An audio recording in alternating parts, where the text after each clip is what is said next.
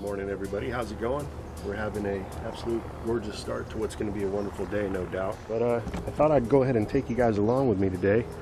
I'm going to be putting together something called fermented plant juice. You can use a wide array of different types of plant material to make this type of fertilizer, but it's recommended that you stick to one particular plant in each batch. And today I'm going to be using none other than comfrey. This is the Bocking 14 variety. You can see how large and lush this plant is. Just one plant is going to be used to make today's batch. So the comfrey is an intentionally planted weed I got growing out here in my backyard food forest. But amongst the intentional plantings, there's also other weeds that pop up all around the garden. Plants like purslane are also a really good option for making FPJ. Also, you may have noticed I've got quite a bit of mugwort planted around the garden. Well, mugwort's another great plant to use for FPJ, high in iron, which is not only good for people, it's good for plants. The main point being is that the process I'm using today to create the fermented plant juice could be used with so many different types of plant materials. And it's not just weeds, even edible perennials that I have growing back here. Plants like tree collards could make a really good batch of FPJ. So with the comfrey, I just manually go ahead and rip the plant apart into smaller pieces into the bucket. And even during this step, you can see all the moisture that's coming out of the plant. It's important to note that the best time to actually perform this task is early in the morning, just before sunrise. It's in those early morning hours that plants contain their highest concentrations of growth hormones and nutrients, which are especially concentrated on the lateral buds of each plant. So we want to take advantage of that knowledge and harvest at those times so we can create the most potent fertilizer at our disposal. So after you got your plant matter shredded up, and the smaller pieces the better, all we're going to do is take some brown granulated sugar and massage that right into the plant matter. Typically, you're going to want to use about a third to half of the weight of the plant matter in brown sugar. You don't want to hold back, and the more moist the plant is, the more sugar you're going to end up using. But it's important to get all the matter completely coated, all married together. You can see the juice is already starting to pour out of this comfrey. So once you got everything thoroughly mixed together, the next step is to put another layer of sugar right there on the top and pound everything down nice and compact. We want any and all air to be extracted out of this concoction here. Next, I'm just going to put a breathable cover on this bucket. I'm using a 5-gallon paint strainer as a cover. You could use hand towels, cheesecloth, whatever. This is just to make sure we keep insects out of this. We're going to let this sit and rest here now for about an hour. Then I'll be right back and we'll perform the last step.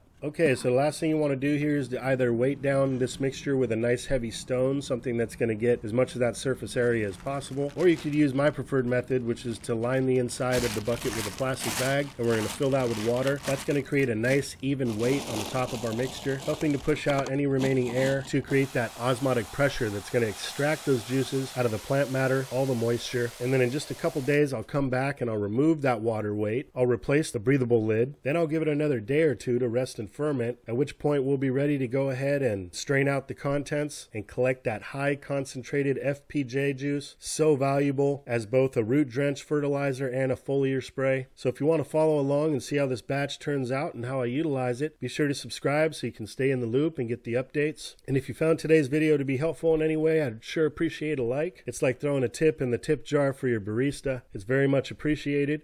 And with that, I hope this video finds you and finds you well, out in the world and out in your garden, planting more abundance in your life.